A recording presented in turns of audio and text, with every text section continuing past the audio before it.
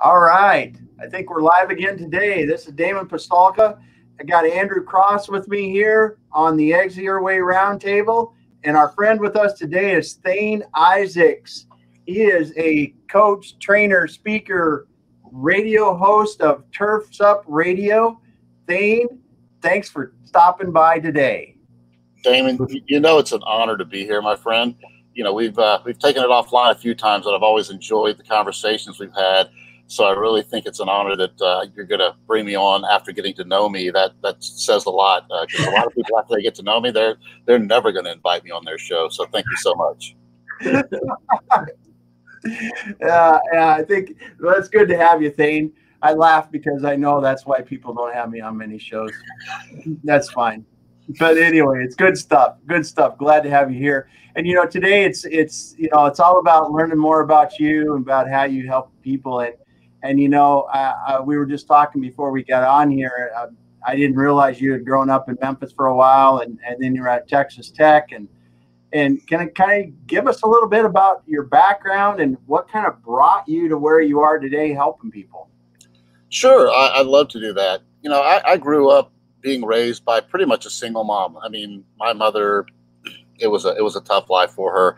She was married 4 times in about a 20-year span. So she could pick some bad men, and she didn't really help a lot. But regardless, she did her best to raise us. And there just came a point where I couldn't live in that toxic environment anymore. I was 19. I dropped out of college. I finished 1 semester of school, and I decided to drop out of college. I had about $12 in my pocket. My Volkswagen was in the shop, broken, my 71 Super Beetle. And I had to get out of that. I said, this isn't the way I'm going to be able to have a productive life. And, to be honest, Damon, for a few years, I was pretty lost. I was pretty much just moving from spot to spot, living paycheck to paycheck. Then I started being a little more successful in life and gaining some material things, if that's really gaining. And I asked myself one day, I'm getting, but what am I giving? And I found this guy eventually. His name was Wayne Dyer, and I started reading his books, and it showed me a lot of what I wasn't doing in my life, what I wasn't giving back, and what I needed to do. And I got on a path of trying to grow and develop, but I still wasn't finding career-wise what I wanted to do. And this is the moment that I changed my life. My 14-year-old son and I were having a conversation. He's wise beyond his years, talking about, Dad, you just seem unhappy. I said, I almost feel like I'm failing. I'm not happy at what I'm doing. And we had this conversation. He said, so what you're telling me, Dad, is you feel like you're failing and you hate what you're doing. I said, yeah, that's pretty much where I am. He said, well, why don't you just change it a little bit and go fail at something you love doing, and at least you'll be doing something you love, and that in itself won't be failing. And I made a 180 that day. I just sat down on the sofa after he said that, and I said, why haven't I thought of this before? And it still took me 3.5 years to really get my business up and going. But from the day I started it, I've worked every day I've wanted to until the whole COVID thing hit. And it's still going. Don't get me wrong, but it wasn't the same after that. But going through that childhood of mine, I just learned a lot of resilience that you just got to keep going, and it doesn't matter who believes in you. You have to believe in yourself. Yeah. You got to believe in yourself. I mean, that's it. Great story. Oh yeah. That's awesome. That's awesome. And that's you bring up. How old were you? Conversation. Yeah, just curious. What's that? How old when this conversation happened? What's that? I'm sorry. How old was your son when this conversation happened? Oh, he was 14 years old when this happened. He's now about to turn 21. He's been all over the world doing what he loves, and that's that whole thing that we'd always instilled him, but I wasn't living myself. And the funny part is that what he's doing is something that when he wanted to do it as a young child didn't even exist, which was a freestyle scooter rider. I don't know if you've seen like the Razor scooters. Well, his is one that's like his like a $1,400 version of that. But he's been all over the world. He's been to Denmark. He's been to Spain. He's been to Berlin. He's been to Mexico, Canada. Doing what he loves. And now he films and edits for certain snowboard businesses that he's going around and doing that. He's taking what he loves, and he does it pretty much year round. But it's always because that we've always pushed into him that you've got to go after what you want to do. And my goal for my son is that he never has to punch a clock again in his life. Yeah. Good goal. Yeah, it is. That is. I talked to my son about that as well. I don't know if he's going to have the same ambition to do that, but that's very cool to listen to your son's story about how he is actually. And it's even more telling that he's doing something that, if you think about the scooters and how that has progressed, it really, when you were talking to him at that point, there probably weren't professional scooter riders that were doing this, and now there are, and the progression of that sport and many others like it, and just things in general sped up so much. Well, I still have on our refrigerator, we have a whole bunch of past memories. And when he was 9 years old, his first day of school, they asked him what he wanted to be. And it was a mineralogist and a freestyle scooter rider. And again, that position didn't even exist. And I can remember him competing in a skateboard. Well, they were supposed to let him compete in a skateboard competition at the local park one time. Yeah. And they waited till the end and they said, no, you're not going to be able to ride. So I told him to go to the truck. And I said, you guys are not very nice to do that. I said, you know, people thought of skateboards that way one time, the way you guys think of scooters. I said, you're going to regret it because this kid's going to be famous. And he is. He's one of the top. At one time, he's one of the top 5 in the world. Right now, he is focusing more on filming. Yeah. But he's also just become the team captain for an Australian division called Native. And so they're out of Australia, but he's going to be the team captain for North America.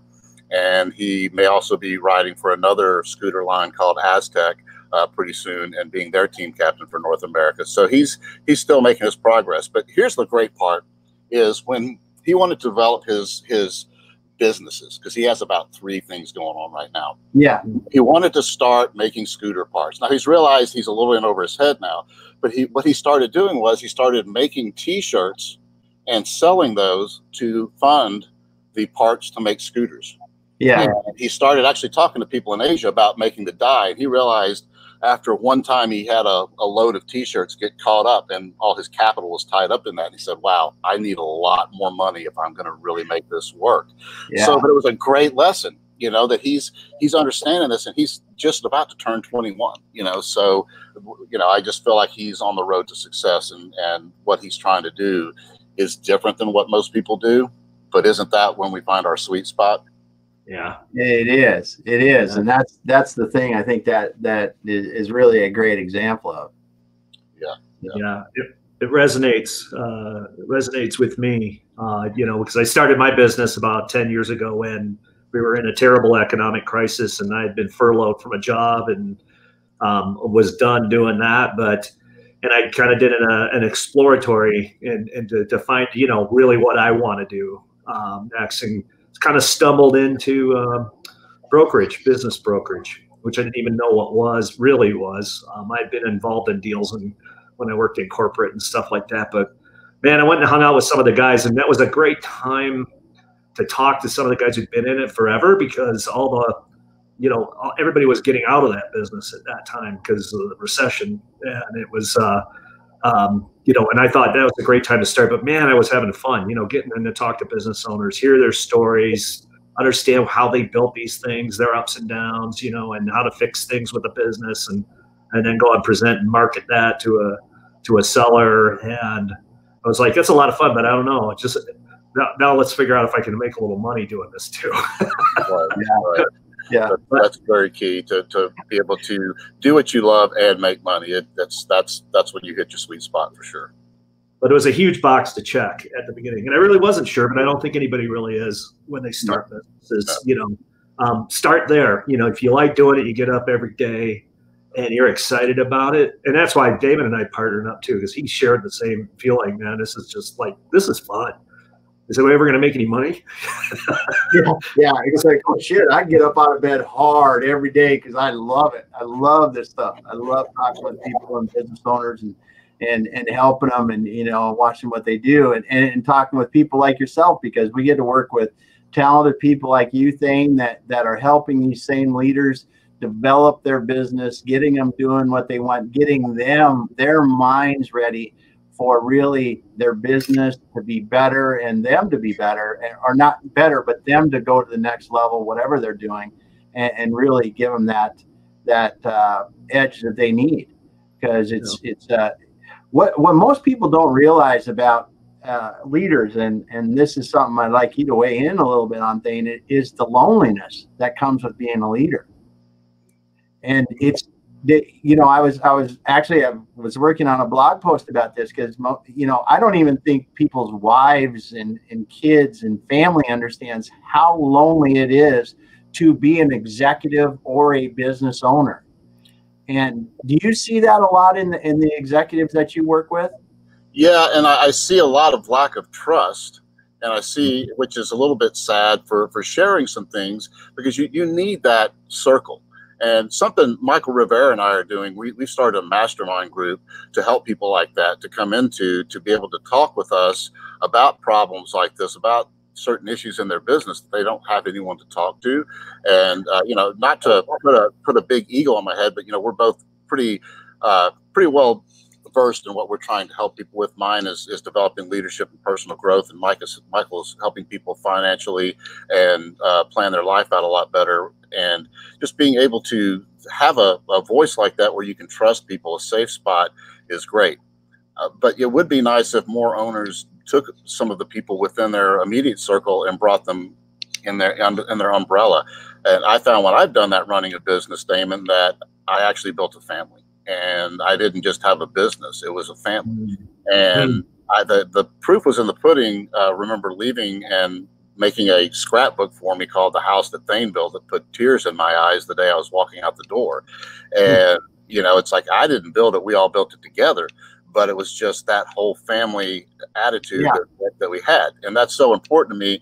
And that comes from, I didn't feel lonely in that spot because I had my right-hand people, my top 7 people right there to know, it's like, I can share these things with you. I can let you know what's going on.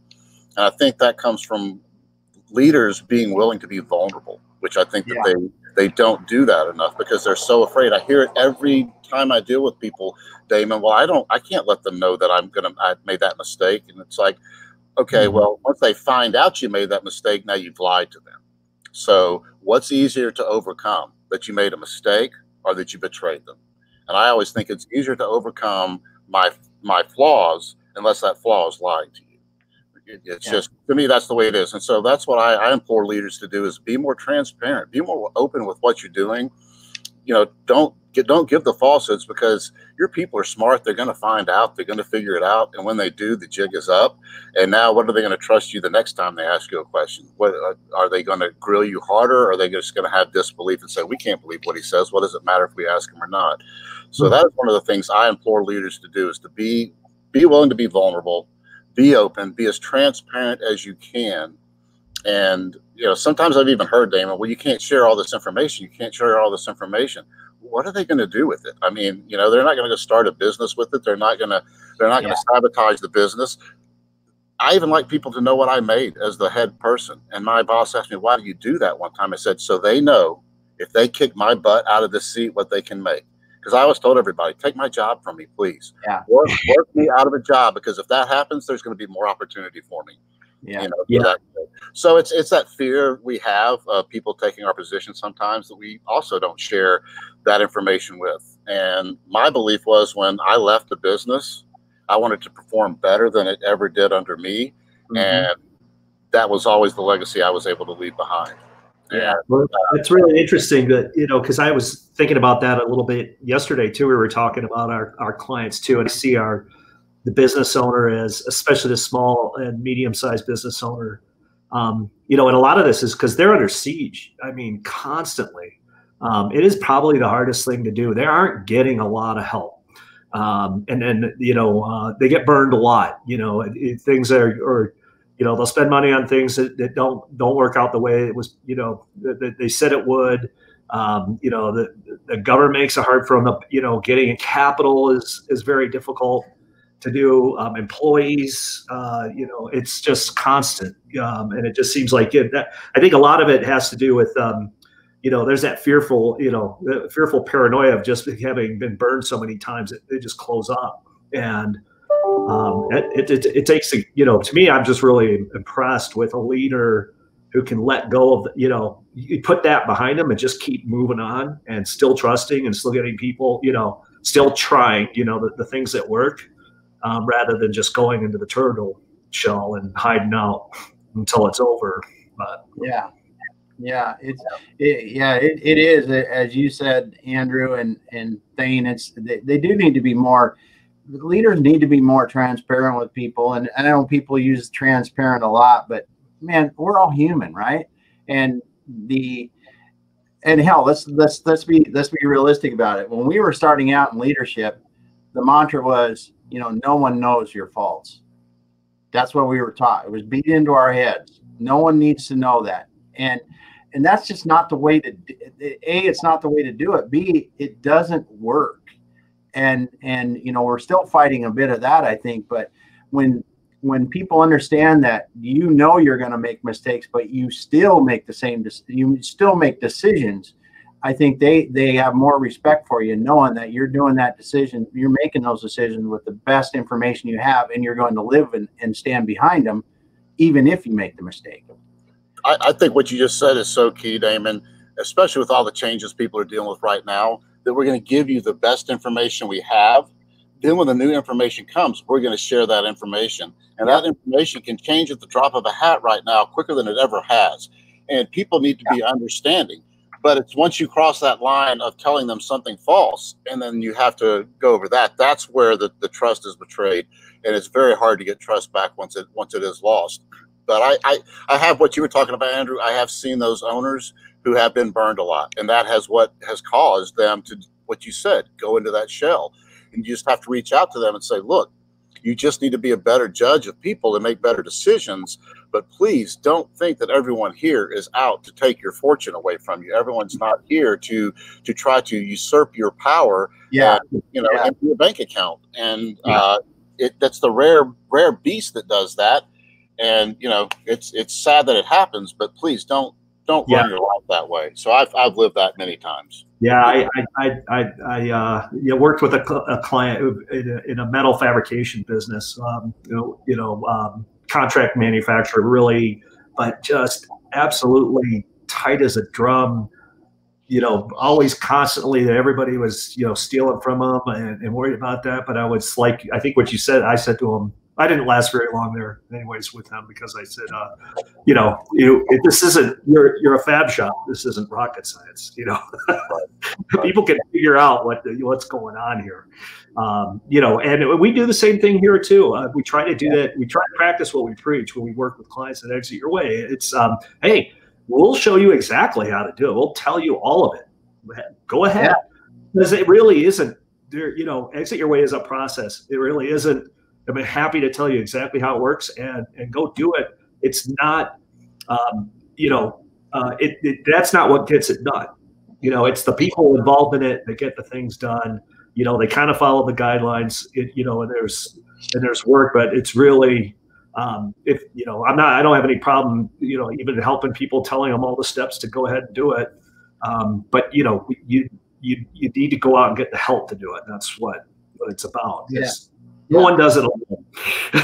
No, you guys are the emulsifiers. That reminds me of being at I come from the green industry, and being at a convention one time and hearing this guy who was the keynote speaker. We were asking him questions about the generic versions that they sell to other people. And they said, yeah, but we give them the formula, but we don't give them the exact emulsifiers that we use to increase the efficiency of the product. So you guys are the emulsifiers. That's what you do. It's like, here's the information. You have all the ingredients, but we put it together to make it work the right way. So you can pay for the generic information, or you can pay us, and we actually make this where it works and is efficient. Because you're right, people will get off track. They will say, well, perfect example. I worked with a guy one time, and I was talking about my wife's fried chicken. He said, "Oh, fried chicken, that's my favorite. I love fried chicken." So I said, "Okay, I'll next week when I come up, I'll have her make some, and I'll bring you some." So I did. He said, "Oh my, this is the best fried chicken I've ever had. The best fried chicken in the world. Can I have the recipe?" I said, "I don't know." He said, "Yeah, oh please, I've got to have the recipe." I knew where this was going to go because I knew how he was working with me. So the next week I brought him the recipe handwritten by my wife, and he read it. Yeah. And what came out of his mouth was, do I have to do all of this? Yeah. Wait, your favorite food is fried chicken. You said out of your mouth, not mine, this is the best fried chicken I've ever had, which there are people who have told me that hundreds of times about her fried chicken. And then you ask me when you read the ingredients, do I have to do all of that? That's why you've been having the same results, because you're not off of the things we're talking about, because you're not implementing everything. You're doing the things that are going to be the easiest and you can get done. It's the same way with probably some of your clients that you guys work with, right? Well, yeah, it is because we can show somebody, and you know this too. You can show somebody exactly what to do, and the fact of the matter is, most people in business are busy with the business, right? They're busy with the business, but to do the improvement work that needs to be done to take your business to the next level requires, I got to work on my business, but I got to work on this too. That's going to improve my business. And they're stuck in here working on the business, and they don't get to working on the improvement because it's easy. It's easy. If your business is going okay, there's really getting to the improvement is a nice to in a lot of people's mind. But over the long term, that nice to becomes more need to. And yeah. One of the questions I ask people, Damon, is, okay, so if you're working on the business, who's building the business? Or if you're building the business, who's working on the business? Because they're not the same thing. And I get the deer in the headlights there. Do you guys ever get that as well? Yeah. Yeah. Definitely. Constantly. Yeah. And this is what is because of where we work in the lifespan of a business at the exit when buyers are coming to look around. It revealed nothing. You can't hide anything. And if there's flaws in there, if the wrong people are in the wrong seats, if the processes aren't tight, if the technology isn't up to date, all these things, the culture isn't correct, it's going to come out. Yeah. We want to sell a business. So with those clients that were selling their business, yeah, it is key because that diligence process is brutal, and they don't realize that they're not ready for it. And even in our clients, because we're working with a fair amount of clients too that are, they're 5 or more years away from their exit. They just want to be growing their businesses and running good businesses. And I'll tell you, when you see them after a year figure out, okay, this is why we measure everything every week, because then we go to the months and we know that we're going to be fine on our financial stuff. And then you see it 6-8 months down the road when the sales are starting to take off better and the cash starts to build in their bank accounts, and they look at that weekly report and they go, boom, it looks like we hit our numbers pretty good this week, or we got something to look at. We need to investigate that. They get that and they go, okay, they can take a little breath back. They step back and take a breath and go, I kind of got a handle on, I can see if it's running well or not. And that's the first thing that really comes into mind. And then when we start to talk about, you are either working on improving, as you said, building the business, and that's usually we're talking about revenue, or you're making your business run better. What mode are we in right now? If it's just one person or if it's multiple people who's doing what. But once they start to figure that out, that you have to switch between those different roles, you got to get your business under control. You got to know what's going, but then you can switch between those roles or get people assigned to them. They really start to have fun with it. It's a fun process to see their mind start working at that, because every business owner goes into business because they're good at something. It could be there, as in your example, I think you're come out of the landscaping industry, correct? Correct. Yeah. So these are people that grew up loving that and loving doing that probably, and thought they could go out and make money. They didn't think about running a business. They thought about being really good and doing cool landscaping work. And that's what every business owner, I don't give a rip who you talk to. That is the underlying thing that we see every day. And we teach them how to run a business and still have fun doing what they like to do. That's key right there. And kind of one of the things, maybe even tell your son, because one of the things, a friend of mine, Chris McAdams, and I were talking about his son. He said, well, he doesn't want to go into business for himself because he doesn't want to be a businessman. I said, okay, so he wants to work for a businessman? And the kid was like, wait a minute, what do you mean? I said, well, it's one of the two. You're either going to run your own business, or you're going to work for someone who is a businessman, unless you're just going to get charity. And Chris said it made him start thinking like, wow, I probably do want to go into business for myself then, because, you know, you're either going to work for that person, or you're going to be that person. And I would prefer to be that person. And you're right. We can't be all things and we can't be great at everything. And that's why it was even on the radio show last night. We talked about that people need help. And I'm not talking about reaching out to me. Yeah, sure. I would love for people to reach out to me, but reach out to somebody. If you're out there struggling in business and there's something you don't understand, there's someone out there who can help you. Don't struggle. Don't go through it blindfolded and try to hit targets. You know, take the blindfold off, reach out to somebody and say, hey, I need some help with this. I know you guys help people in certain ways. I help people in different ways, but there are so many hundreds of thousands of coaches out there, advisors, whatever you can find. But the last thing you want to do is go through business thinking you got this, and then 2 years later finding what you've been doing was wrong and it's been costing you money when all you had to do is change something. Yeah. And you know, that's one of the things that I always tell business owners too, or anybody that's considering, you know, looking at a coach, is don't ever sign something long term until you know it's going to be a good fit. I mean, we had a client, it was a couple years ago, wonderful person, and literally was very distraught at the fact that she had gotten herself into a smart business person. Gotten herself into a situation with someone that made her sign a long-term agreement. She got into it about 3 months, and it was a year term, and they didn't let her out of it. Wow. And that's it's those kind of things is where people get burned. They get a lot of distrust for coaches, but really the good coaches will allow you to get to know them, to understand, because if you're a good coach, like you are, I mean, you want them to be as happy with you as you are working with them. And when we approach clients, they get a little bit kind of almost, it's a strange reaction when we say, whoa, we don't know yet. We don't know yet. This qualification process here takes us a while, because you don't want to work with us just as badly as we don't want to work with you if it's not working. Right. Yeah. No, that's horrible chemistry. And, you know, that's one of the things I do, that weekly classes, $19.95 a month through, you know, that people can join. That's 4 or 5 classes a month. And that way people get to know me. And then people reach out and say, wow, I'd like to work with you one-on-one. Or they say, oh my gosh, this guy is a fruitcake. Why would I give him $1 a month, much less anything? But it's just a way to get people to come in and, first of all, find out if they're willing to invest in themselves. That's the key thing to me, is, are you willing to put the time in? It's not about the money. $20 a month, you're spending that at Starbucks. You know, it's about the time you're going to invest. It's an hour to an hour and 15 minutes every session.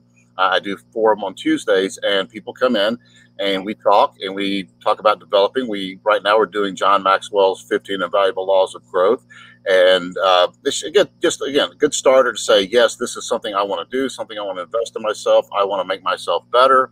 And some people just want to stick with that. And some people want to go further and deeper. And then people even want to go deeper than that. So it all depends on what you're willing to invest in yourself. I love to work with people. I love to see people change and grow. But one of the best things for me is when people are actually taking notes. That's when you know you're making a difference. When they're taking time to actually write down what you're talking about, that means they want to remember it. So that's one of my great moments, is when everybody on the call is looking down like this and doing that. So, but that's a way to get to know somebody, spend some time with them, because again, there are some people who've been in the class that I would not want to coach one-on-one. I would not be effective with them. And so that you're 100% right about that. Yeah. Andrew, do you guys, when you get in there with businesses, when I work with business, I have 10 questions I go through to answer for myself and do a report. Do you guys have anything like that, or is yours a little less general, a little less specific? I mean, no, we have a specific process that we go through. It's a discovery process too, because what we're heading into with a business owner especially in this case, it's a lot of them are pretty set in their ways and have been doing this for a long time, and how they do their business is in their head. And they have to make some, if they want to build a company that an investor would buy, or a private equity group, and get a higher multiple and really cash in on that opportunity, they've got to be ready to make some hard changes. And I just liken it back to our manufacturing days when the lean manufacturers came in. It is a kind of a matter of survival, but if you don't come in and get a commitment from leadership or from ownership from the top, it's not going to happen. I mean, we had to walk away from a client the other day because it was his managers that wanted to do us to come in and work with. They wanted to change. The owner was barely too busy to even come and talk to us, for 20 minutes on a call, called in, didn't video, didn't want, we could tell right there. This, I mean, just said, they would have given us the work, but we said, he's just not there. And he's happy with the way the business is running. You guys may not be, but you guys work on changing these things yourselves. But unless you get your buy-in from the top, it's we can't do it. We're going to be working here for 2 years, and things are going to change and move people around. It's going to be good, but without that, the way we do it is we don't want to be there unless we can be successful. Yeah. That's a lot of time and effort. Damon has actually shared a story or two with me on a previous conversation about somewhere you guys had, I don't know if you were still with him at the time, if you had been with him at the time, if you guys had been together the whole time, but he was just telling me a story that got pretty in depth and cost a lot of money. I'm sure there are multiples of those that are, just like bang your head on the wall. Why did we do it? But I'm sure as time's gone on, you've also become pickier because of things you've learned, taking that information of those bang your heads on the wall and going, nope, this looks about like that again. No doubt. Absolutely. I think business owners too, a lot of them don't learn this in business school. They're not book people. They're not learning it from a book. It's trial and error. They learn how to do something. They go out, they've got a skill or a trade, and they figure it out. They do marketing that way. They run around doing that kind of stuff. So, and I think we're kind of the same way with our partners in Exit Your Way and all the experience we've had. So come to us, because if you learn from your mistakes, we're pretty good. We've done it all.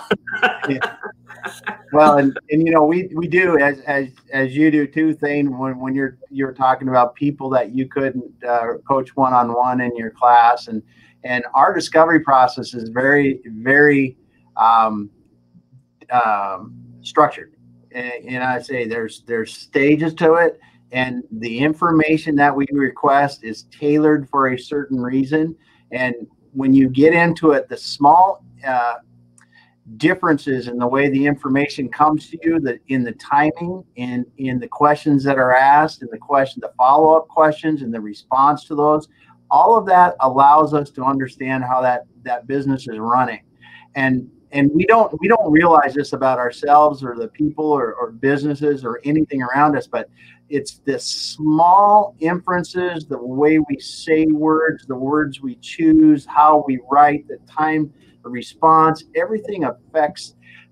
It says a lot about us and the businesses that people work in. And we've had to honestly get to that level, because you can walk into somebody that's going to pay you enough money that you go, oh, gee. I mean, somebody's going to, the three of us, is our kind of work. If somebody's going to throw you $20,000, $30,000, $50,000 a month, you're like going, well, geez, that's, but you got to be strong enough to stand up and say no, right. Because you can be down the road 12 months. They're out $250,000 or more. You're out a year of your time, which is maybe a lot more valuable than that, and nobody's happy. Right. Yeah.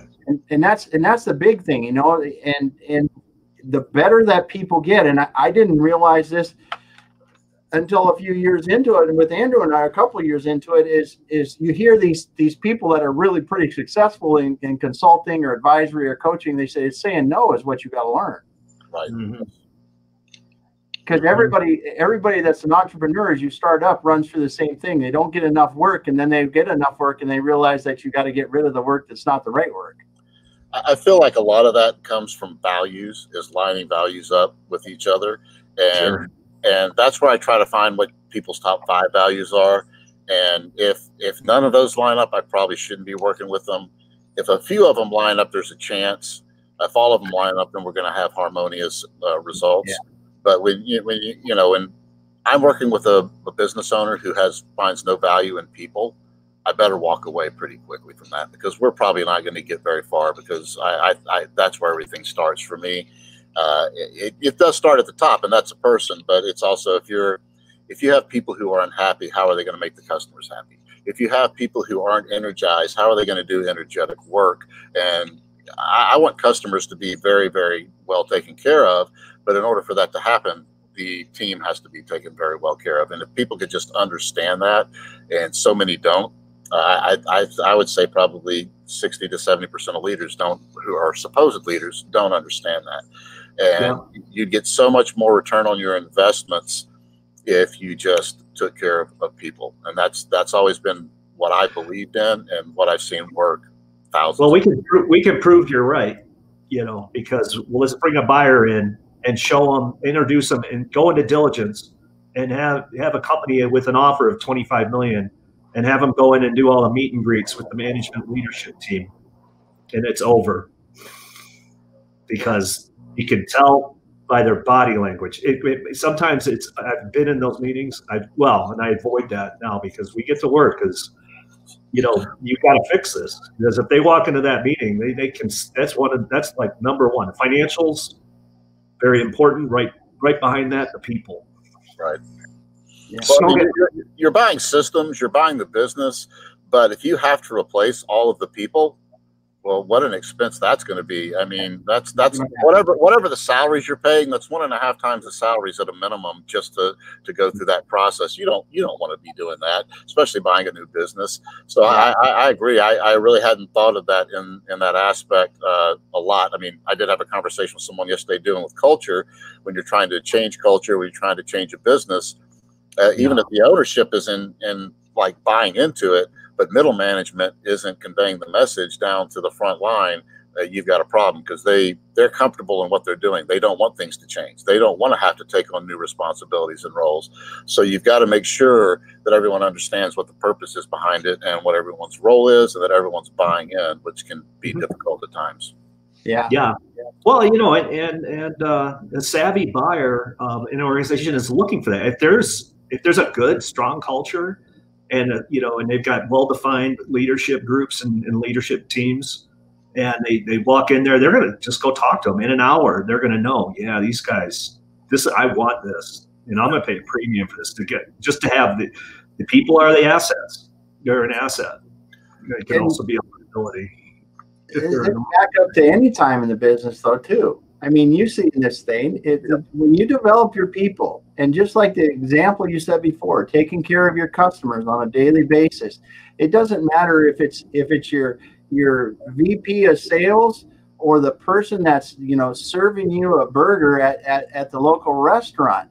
If those people are treated right, if you're putting them in the right environment and leading them the right way, that leads through all the way, from the beginning of your ownership to the sale. And it's what businesses are built on. I don't care how automated your business is. I don't care how much equipment you've got. It comes down to the people that are there as to how successful you're going to ultimately be. Oh, I'm so in sync with that. I've seen where a business I've been working with, where someone comes in the morning and they're getting chastised about something from the day before, then they're expected to answer the phones and be cheery. And it's like, I understand that things have to be addressed, but there may be different ways to address them and to give constructive criticism, and it's always to me about addressing the behavior, not the person. And it's not that you're stupid. It's that, hey, this wasn't a very great thing we did. How can we avoid making that happen in the first place? You're so smart. I expect a little bit more out of you than, this is the dumbest thing. You're so dumb. How can you do this? And me having to talk to somebody saying, you can't address people that way. But then you expect that person to get on the phone and talk to their customers as, oh, hello, we're here to help you and serve you. It's no, it's not. They're going to do. Hi, this is we're here. And so we have to keep that kind of stuff in mind. How we address people is how they're going to address. How leadership addresses the team is how the team is going to address their customers. So let's be proud of everybody. Let's show everybody how incredible they are and what a benefit they are and how important their job is and what they do matters. Let's teach people that. And then when they're talking to people, they're going to be proud of themselves. I matter. What I'm doing matters. I've been told what I do matters. Let me tell you how what I do matters. And I'm going to make your day, and that's going to make it even better. And,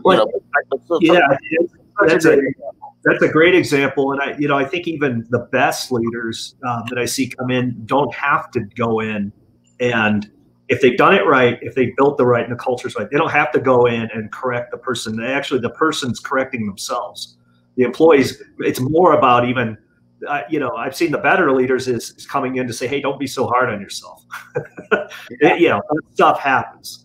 Right, because they're punishing them themselves. They're not getting dressed down by exactly stuff like that. That's when I say, wow, and I notice that's a little tiny thing, but you notice it, right? And it's because the people care and they're being perfectionists on themselves. That's where you want to be. But that's because they know what's expected of them, and they enjoy succeeding, and they've got a way to measure their importance and get so the feedback loops are tight and so. It's part of what you're helping people with too, Lane, in your coaching is that, when you look at how that supervisor, that manager, that owner of the business, whoever it is, talks to those people in the business, there's two different ways to do it. I mean, I've got a friend of mine, Eric Bloom, always talks about the Dale Carnegie, How to Win Friends and Influence People, or whatever that book is. I've got it on I was looking at my phone here just to remember who wrote it and stuff, because I think I wrote that book like in the 50s or something like that, or even earlier than that. And the basic principles in there, as you said, mentioned in that customer service example, there are two different ways to talk to that person to say the same thing in the right way. Well, they will come out of it inspired to do, as Andrew said, to make sure that they do better next time without you having to belittle them or do any of that. Well, that's that whole communication tool that is so misused in our society. I would say communication is probably the most misused tool in any business I work with. And, so that's where we have to be sure we're clear on things. And, I've seen so many places that don't even have a procedures manual. And I'm not talking about be on work on time, I'm talking about this is how you enter this work, because when someone doesn't show up, then nobody else knows how to do the work. And people are confused. People are frustrated. And what does frustration cause? Frustration causes anxiety. It causes people to get angry. So, let's eliminate as much of that frustration as we can by setting these policies and procedures in place. And again, being on time and all that, those are things that are important, but those things should be understood. I'm talking more about the operational aspect so everyone can follow it. And I know it takes time, but what takes more time when I've seen this, Damon, so this is not an exaggeration, when the person who is the only person who knows how to do payroll is out for a week and a half. I've seen that. I mean, it's actually happened. So, it's like, well, I've been asking you to do this. Maybe now we'll get this going now that we've seen this. So, it's amazing. That's an important one too. Yeah. That will get some attention. People will pay attention and figure things out when the payroll is not on time. That's for sure. Yes, you get angry people. So yeah. So Thane, you got a radio show now. How long have you been doing this? I want to say we're in the 6th week, 7th week. I lost a little bit of a track of it, but it's Turfs Up Radio, 3 wise guys, Stephen Cohen, Adam Linneman. They're both very successful in the green industry still. I consult in the green industry. I have a history since I was 15 of working in the green industry. What got me out of doing it was I started consulting with people and had other businesses reach out to me, property management businesses, insurance businesses, auto dealers, all kinds of places reached out to me to help them. So I changed the name from a landscape name because everybody I would go to work with would also ask me, do you cut grass? And I used to. I haven't cut. I mean, I cut my own. So I took the landscape name out of it, but I still work with a lot of green industry people. That's where I'm known a lot for some of what I've done in my life. But at the same time, I feel like there's a bigger realm of people, and it's, again, as you both said, it's all about the people. And I don't care what line of work you're in, people want to matter. People want to be a part of. They want to be heard. Being heard doesn't mean what they say has to be implemented. It just means that they've been listened to and maybe explained why that can't be implemented now. It's basically the golden rule. I mean, I hate to be that way, but life is the golden rule. Treat people the way you want to be treated, and then go a little bit further and treat them the way they want to be treated. And if you can figure those two things out, you're going to be a lot more successful as a leader, because then people will follow you, because people really do care how much you care about them. They really don't care that you have all this great following, that you have 27,000 people following you, if you don't care about them. At least the people I know, the people I want in my life. So that's one of my philosophies. I mean, you know, my wife and I raised our children to believe that no one is better than them, but they are better than no one, that we're all equal. We all walk on the same ground. And, you know, right now, my personal mission is just trying to help people see more value in themselves. It's my personal and my business mission. So many people are having trouble doing that because of all the struggles we're going through. So that's my personal mission. And by seeing people as people, and we never, you know, it's like it's the woman in the green shirt, it's the man with 3 kids over there in the checkout, you know, whatever. But just try not to make those differentials, because I want my children to see people as people, and they can make their own decisions. If they want to use that terminology, they can, but they don't. That's just not who they are. So I feel like that's been part of the benefit of us raising our children with the kind of same spirit we have in our hearts. That's good words. It pays off. It all pays off, and it not only you know, professionally or, you know, monetarily, it pays off just personally, and hey, it's just a better way to live. Well, yeah, and I'm sure you've seen this. You know, that you raising your kids in that environment, you're going to see them interacting with others doing it. Yes, yes. My son is he has this business called Evil Corporation, which is kind of a ripoff from the movie I've never seen, but I've heard there's another Evil Corporation out there. Anyway, he does these T-shirts that I've told you about, but he also does these exclusive stickers. You can't buy the stickers. You can't. But recently he sold about $800 worth of them and donated them all to charities to help people out during these times of struggle, which he didn't even tell me about till after he'd done it. And I was just like, wow, you shame me, my son. So he like sold them out really quick, did like $500 worth, sold them out. Then he did another $300 worth, sold them out the next day, and said, okay, well, that's pretty incredible. So it makes you feel proud that they do those kind of things. Oh yeah. Yeah, that's great. That's very cool. Well, Thane, it's been awesome talking to you today. And you know, it's been a while. We wanted to get you on and let you explain to people how can someone get a hold of you if they want to talk to you a little bit more.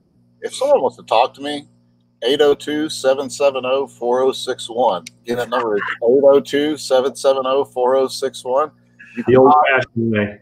You can email me at Thane Issacs at tomorrowinnovated.com, or starting Monday, I'll be back taking a little sabbatical from LinkedIn to get some focus in, and you can direct message me on LinkedIn and say, hey, Thane, you are a complete nut job. Why would I want to connect with you?